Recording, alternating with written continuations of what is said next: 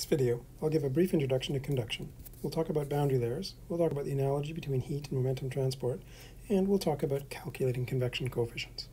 So convection is the heat transfer that occurs from a solid surface to a moving fluid.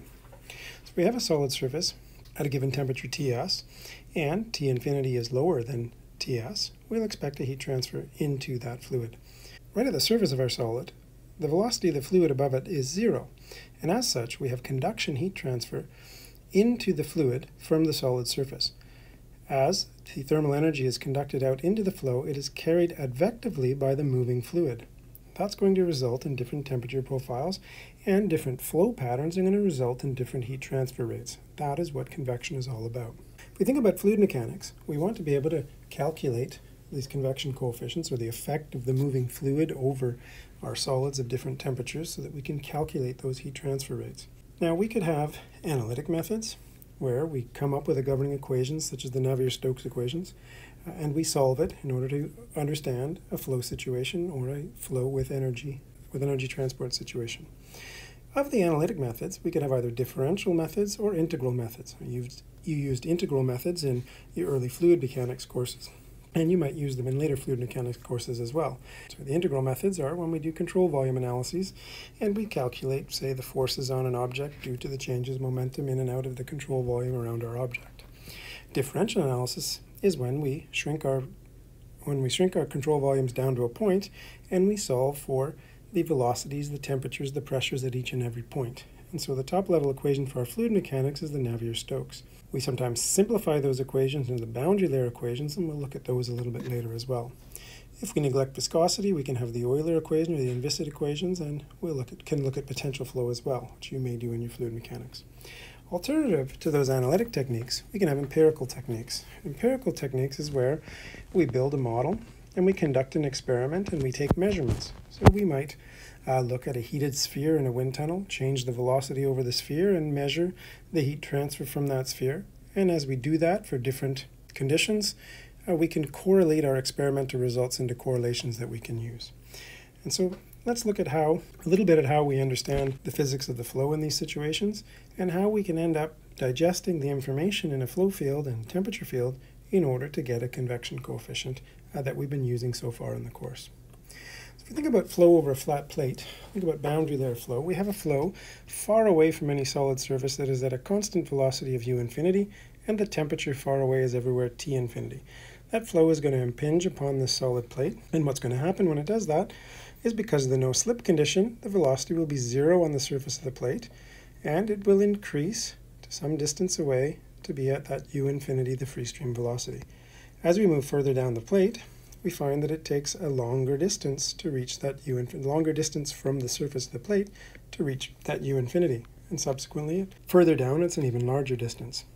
Well, we can look at that point where the velocity is, say, 99% of the free stream velocity u infinity, and we can connect all of these velocity profiles at that point, and that defines the region of the boundary layer, that region of the flow where it's adjusting to the presence of the solid surface and the velocity is not u infinity. And that has a certain thickness, delta, which increases as we move from the leading edge of the plate downstream along the plate. Correspondingly, temperature T infinity is different than the surface temperature. We will have a temperature profile, which, in this case, Ts is greater than T infinity, so the temperature will decrease as we move out and reach the T infinity value far away from the plate. And similarly, that will take a larger distance from the plate to reach T infinity as we move downstream, and a larger difference still as we move further downstream. Again, we can connect a line that joins the place where, say, we reach 99% of the free stream temperature, and define the thermal boundary layer, delta T being the thickness of that thermal boundary. And of course the flow in this plate is on both sides, so we have the temperature profile on both sides and the velocity profile on both sides. It's easier to make the picture showing one on each side. Now if we think about the heat transfer, right at the surface of the plate the velocity is zero, and so we know from Fourier's law that the heat flux at any location is minus the conductivity times the temperature gradient with respect to y, the normal distance to the plate, evaluated at the surface of that plate. So this temperature gradient here, which is changing as we move down this plate, tells us the heat transfer right at this surface. Now we've done problems like this. That heat, which is transferred from the plate to the fluid flow here, is of course carried away by these velocities. And the fact that this velocity profile looks like it does explains why this temperature profile looks like it does.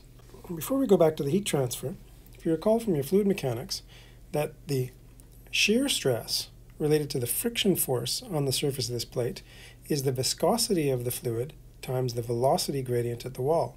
Now that compares to Fourier's law, where the heat flux is equal to minus the conductivity times the temperature gradient. And this is suggesting, not surprisingly, that there is a large similarity between the transport of momentum, which is resulting in this velocity profile, and the resulting friction or shear stress on this surface, and the heat flux that arises because of the temperature gradients. Ultimately, these gradients are related in some way. So the equation looks very, very similar between these two, and it's not surprising that we can infer the heat transfer, or we can calculate the heat transfer as a modification of the same relations that give us the skin friction or the shear stress on our surfaces. The heat transfer is directly related to the fluid flow pattern that we have arising in our particular geometry, in this case a flat plate. Now, going back to the heat transfer, we've established that right at the surface where the velocity is zero, we have pure conduction, and all of the energy that's leaving the plate and going into the flow is given at that point by Fourier's law.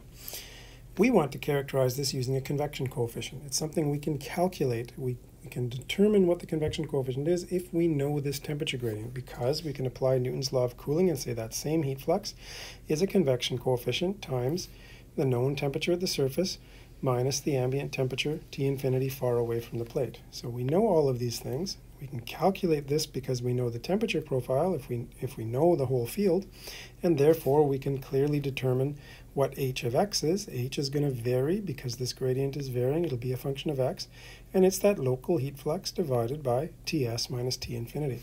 Now, because that's varying, we would like to have a single convection coefficient to calculate the total heat transfer from our geometry to the flow.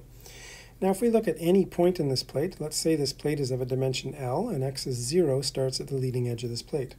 So what we need is an average convection coefficient. Let's say I want to go to any point x here and say, what's the heat transfer over this section of the plate with this varying convection coefficient? Well, clearly I need an average convection coefficient that would come about by integrating from 0 to x, my chosen location x, of this distribution hx. From that, I can use Newton's law of cooling to say that that average, the total heat rate from that portion of the plate to my fluid is that average convection coefficient times the area between the area of the plate up to x times that temperature difference Ts minus T infinity. And of course I could do the same thing over the entire plate right up to the length L and get my average coefficient for the whole plate by simply putting x is equal to L and using that average value in Newton's law of cooling. So I hope in this introductory video you can appreciate that the specific form of the fluid flow over a particular surface that we're interested in calculating the heat transfer to or from is going to determine the temperature profiles that we have.